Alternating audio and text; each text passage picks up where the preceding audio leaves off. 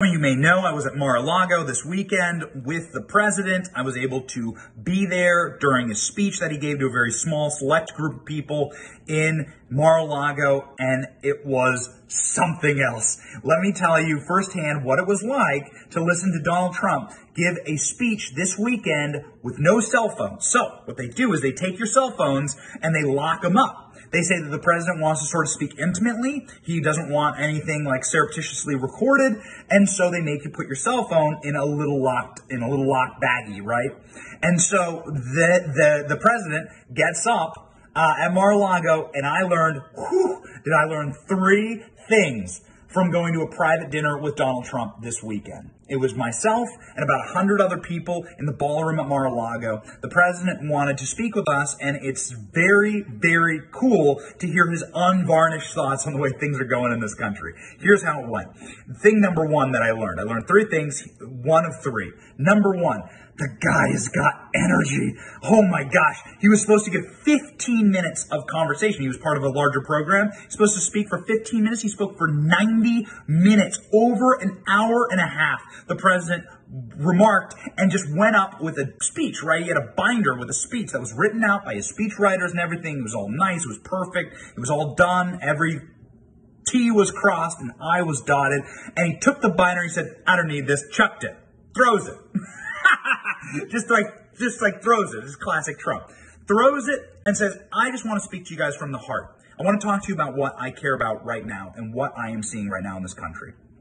The president talked about the second thing that he hit on, and this is really, really important. He talks about how we have such a crisis right now when it comes to what his administration was accomplishing and then what the Biden administration is undoing. He says that he warned us that they were going to go full communist, that they were going to go full socialist, and they were going to undo everything. He hit on the border. He hit on taxes. He hit on immigration. He hit on the raising of our corporate taxes. He hit on the gas prices going up, the food prices going up, inflation, and the crisis that is occurring right now, crisis after crisis of the Biden administration. He says, "I warned you guys," and the president straight up said, "Do you miss me yet?" And the room erupted into applause, but yeah, it's true. So many Americans do miss him, and so much is collapsing so instantaneously under the socialist leadership of tyrant Joe Biden. The final thing that the president touched on was election integrity and anti-fraud. He complimented the anti-fraud laws that are being passed across the country and the hardening of our election security, something that should be a wildly bipartisan issue. Unfortunately, it is not.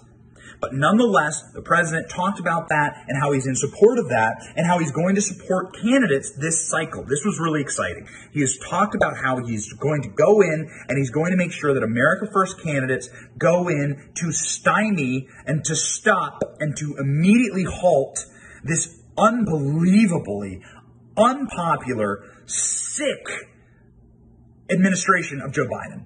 These people with court packing, with COVID restrictions, with what they are doing to our families and our economy, with what they are doing to our country, our nation, and our borders. The president said it must stop, and the way to stop it immediately is to flip the House red, keep the Senate extremely red, and to stop this unending, ceaseless, completely partisan, radical, unpopular march of communism through our country. It was inspiring to hear him. The president did curse one time. I'm going to share that with you guys right now.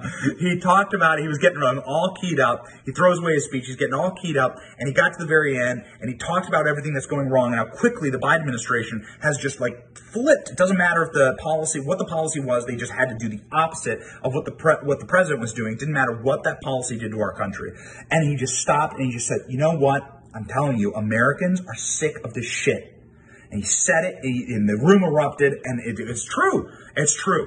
We do not want the third term of Barack Obama. We do not want communism in this country. We do not want tyrants in this country. Joe Biden is all of those things combined, and even worse, he is absolutely falling to pieces mentally. He is destabilized. He is trying to make up for it by being a Marxist, and it needs to end. And the president was 100% right on it. It needs to end by electing America first, people who love this country, people who know your rights, people who respect the Constitution, and good on him. He was fired up. I'm telling you, the president is energetic as ever. And I think he's just getting started, guys. I think he's just getting started. That's my report from Mar-a-Lago. Pretty cool experience. Thanks, guys.